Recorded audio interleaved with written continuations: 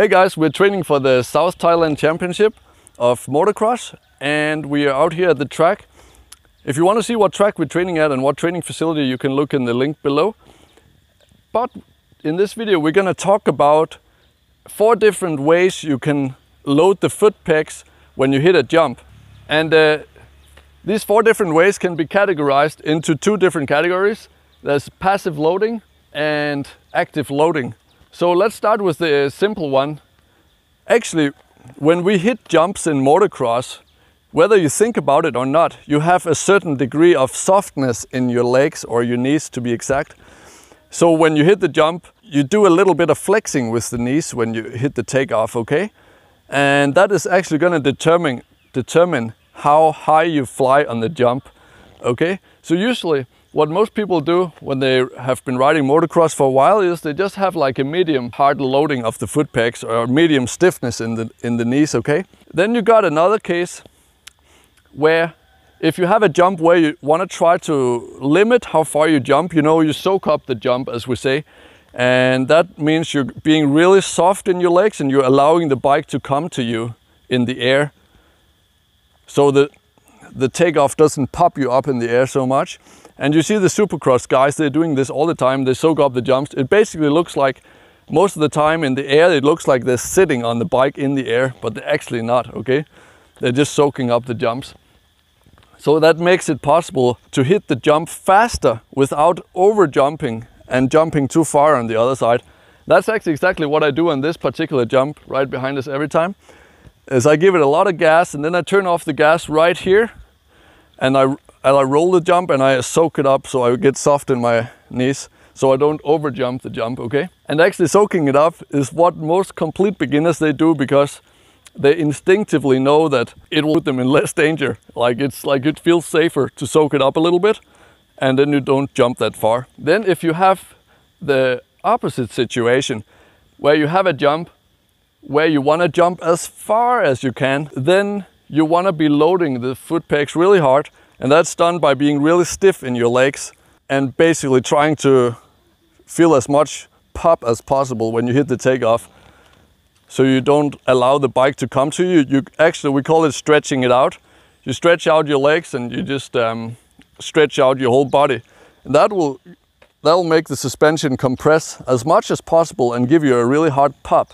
So you're gonna jump further, maybe 10 feet further on some jumps you can do.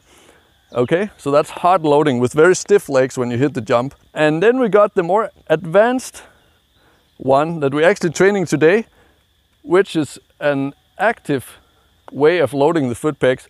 So what we've just been talking about before are kind of passively loading the foot pegs with a certain amount of static stiffness in the legs that you just kind of set your legs when you hit the jump. You decide, oh, am I going to soak this up or not, with how much tension you have in your quads basically and your legs.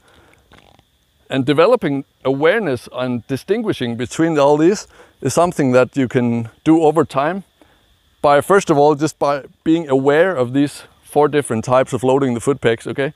That's why we're going through the steps here, so we can create an awareness of this. And each jump is going to be a little bit different on how you load the foot pegs. So now let's talk about the active loading of the foot pegs. It's also known as preloading or hopping the bumps on a motocross track or the whoops. So you know, in motocross on sand tracks they develop deep holes over time, and one of the fastest and most effortless ways to get through these big bumps on sand tracks or rough motocross tracks is by doubling or tripling through the holes or hopping through the holes on the track. And that's an active work of the legs. That's an active way of working with the bike and the suspension. So you actually, before you hit a bump, you're actually trying to push into the suspension. So the suspension is working as a unit with your legs.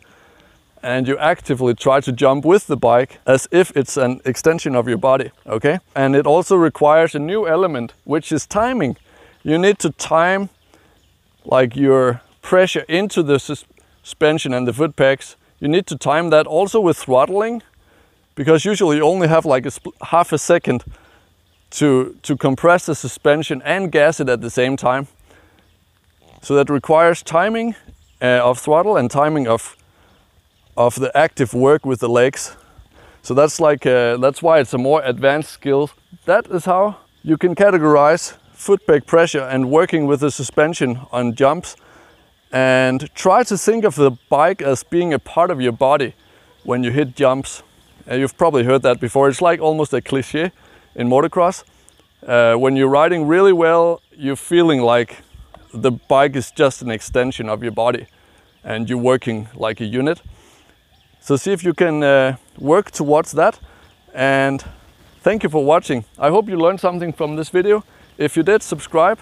If you want to support this training camp, you can also do that directly in the link below. And I think the guys here might return the favor when you come here on your next holiday for training motocross. So keep that in mind. Thank you for watching. See you on the next one.